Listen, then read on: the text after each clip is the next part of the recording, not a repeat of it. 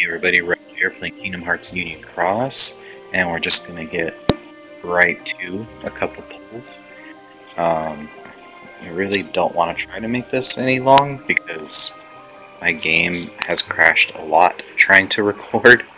But I'm doing some pulls. I don't have enough to mercy it yet, but I decided that I wanted to get this medal despite the little controversial happenings with them changing the banner. That's a whole nother story. And of course I did VIP and stuff. I got, of course, pulled in, and hopefully that's the Roxas. Yes! Alright. Okay, that is awesome. Alright, I'm happy. Oh, and he got a 2. He got a 2. Oh, 5 engage 1. Oh, and look, oh my, I hadn't even noticed. I got Sora Art EX 7-star with AB5 and Lux Plus. That's pretty great. This is a great pull. This is great.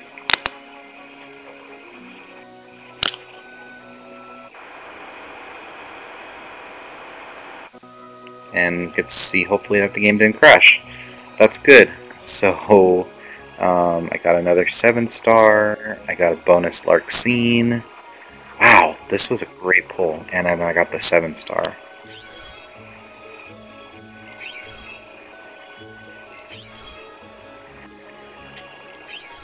Wow, look at all that.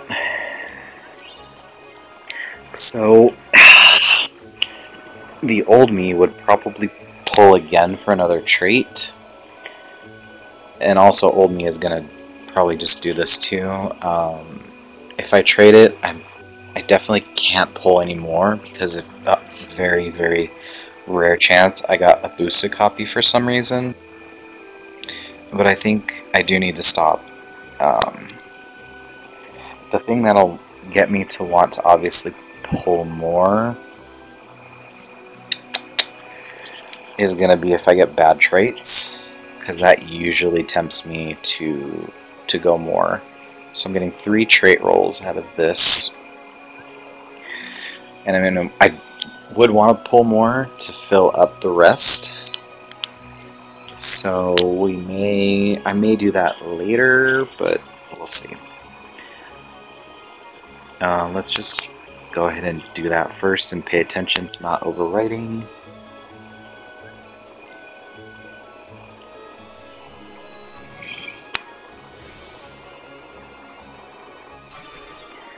Ouch. That's no bueno. That hurts. That really does.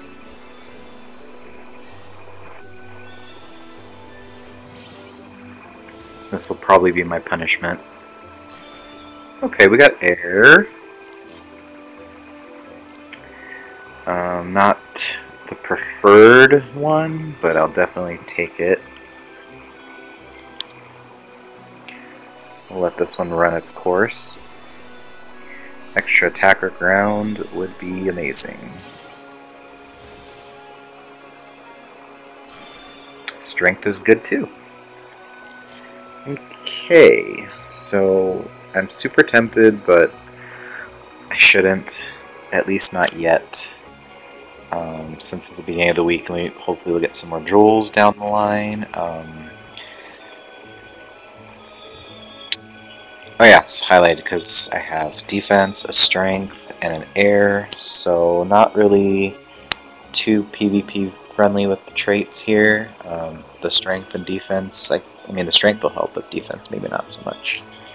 So I'm more happy that I got him. Was that my 3rd pull? Yeah, because I pulled twice. Yeah, I pulled twice, so 3rd pull, got him, and managed to get a pretty awesome. Did my other 5s? What was my 3rd? Oh, I didn't really think. The other one was the tier 5, right? Oh yeah, this is technically, yeah, okay, yeah, this technically was my tier 5, and that's pretty cool. Yeah, that was the first time I ever pulled him. He's got a Lux. He's got pretty good, pretty decent multiplier. Not great, but cool to have nonetheless.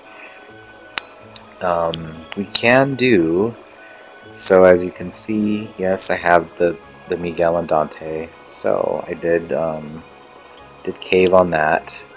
And I'm kind of glad I did, well, not kind of, I'm pretty glad I did for the first one, because I put it together and I got an extra attack, which you might think it's not good, or not great, because your buffs are maxed out, but it is good for some events because of the enemy countdown +6, so if I'm facing, like, an organization member that has a counter on it, that's going to be 12 up, and with just this medal, I don't have to worry about, I really don't have to worry about the counters, except for maybe the ones that are just the hits, and not the actual medal turns. So, yeah, and then also too, like if there's multiple enemies with counters too, the extra attack can let me bring up a second person's counter too, so that's really great too. And the buff's really good for PvP, so let's go ahead and make ourselves our second one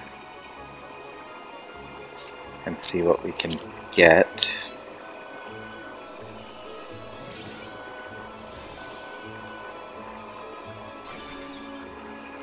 Okay, that's not too bad, I guess.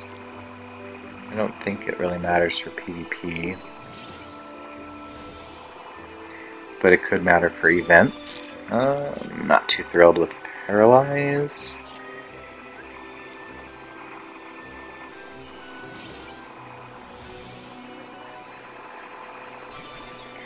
Okay, so this one's a PvP looking one. We'll just go ahead and do the last one. I don't need to go over any of the other traits on my other copy, so... Okay, I could take off Paralysis and have double poison.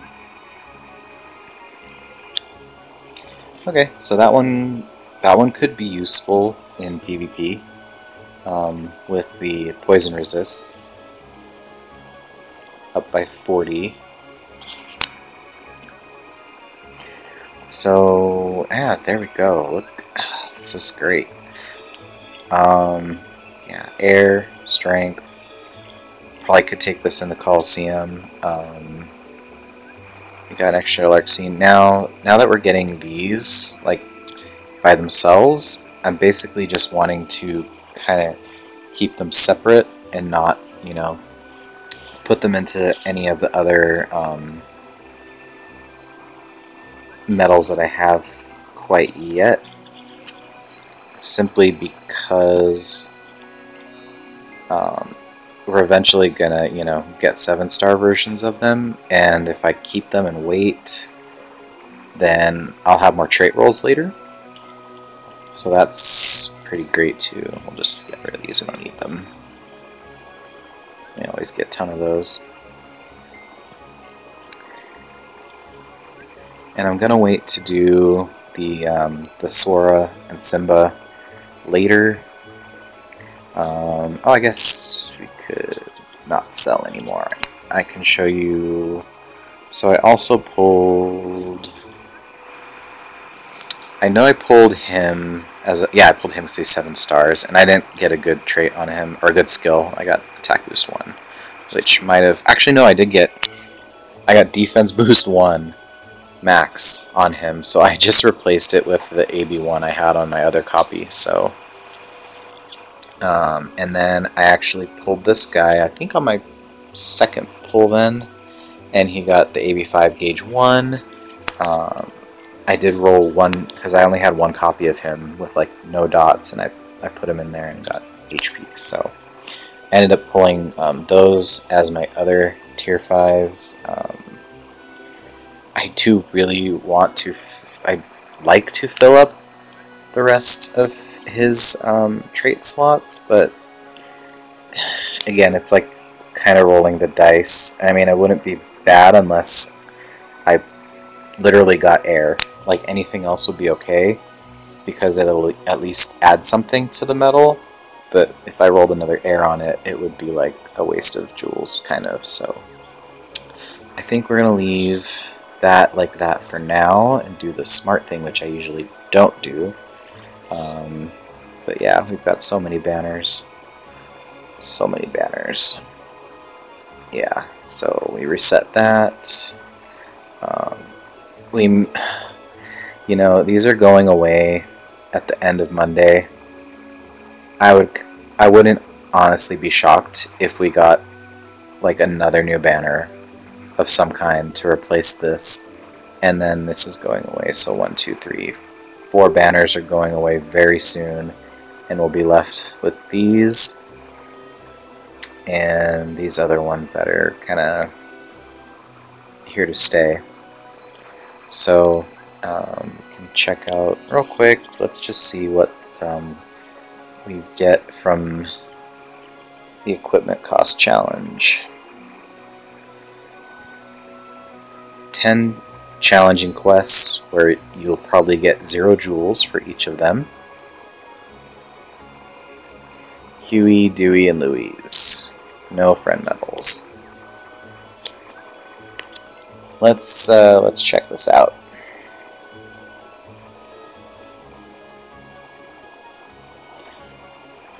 And just see, because, well, let's see, my high score challenge. I wanted to make a high score challenge one, but game keeps crashing when I was recording, so I gave up on that. I'll be fine to get the other copy, I'm pretty sure. Cost of, okay, so we need to do it with 77 cost or less, which basically you could probably just do it with 1 buffer. You'd use any keyblade. Okay, yeah. You could probably do it with any keyblade. Or no, I'm sorry, not any keyblade. Any main buffer, and then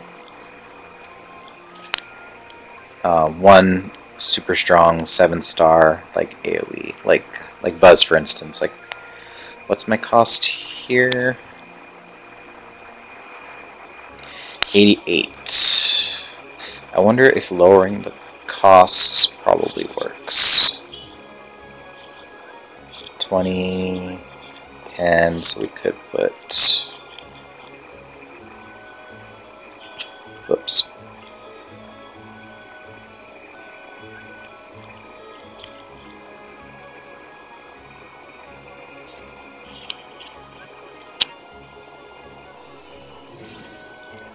Alright, so this will probably put us at the 70, oh, 20, 20, 20. Okay, I guess, wow, that's dirty.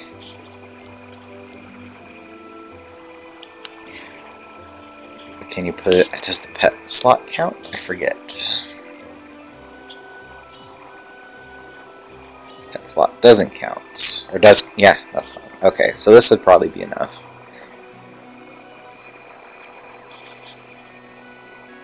Yeah, because it's at 52. So it looks like you can probably go in with 3. And if you have 7 stars, then this probably won't be too difficult, although the first quest is 650 off the bat. So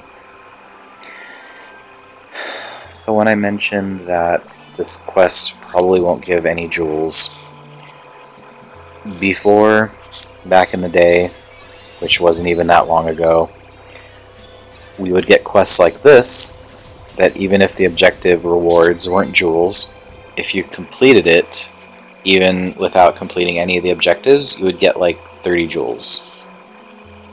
They seemingly have stopped that for some reason, maybe because they think we're getting too much now, and they're trying to rebalance the amount of jewels that we're getting, and trying to be like sneaky about it, like, oh, okay, well, we're going to give them more jewels here, but to kind of offset that, we're going to take away jewels from somewhere else in little amounts that add up.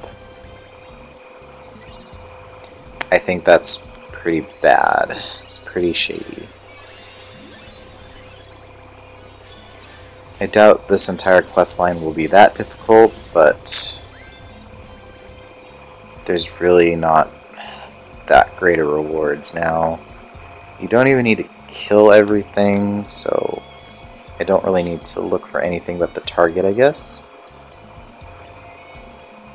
So you can skip the airplane if you want.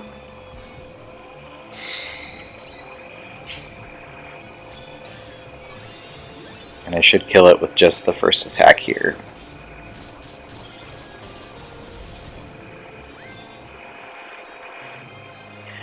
So another good way, if you can't use a whole lot of metals to beat it, is to use metals that have extra attack, because that just adds on to the damage that you can do without increasing your cost.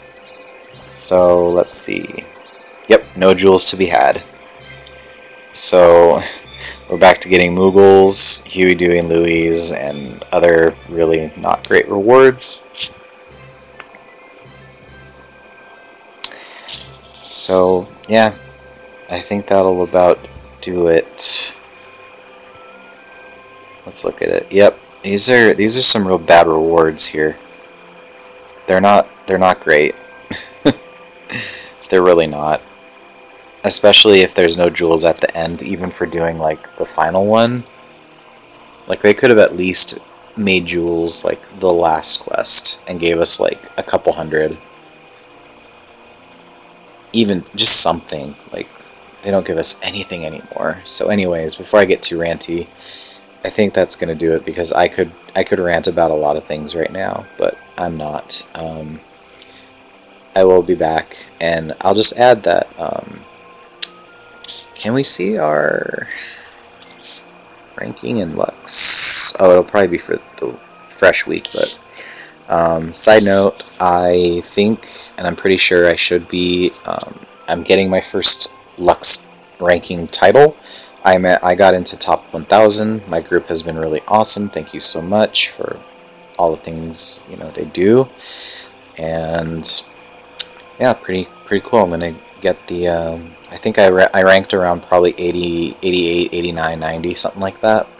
So that's pretty great. So anyways, thanks for watching, and try not to lose your minds too much over this game, because we've got hopefully PvP changes that are going to be positive coming after this one's over tonight. So we'll see.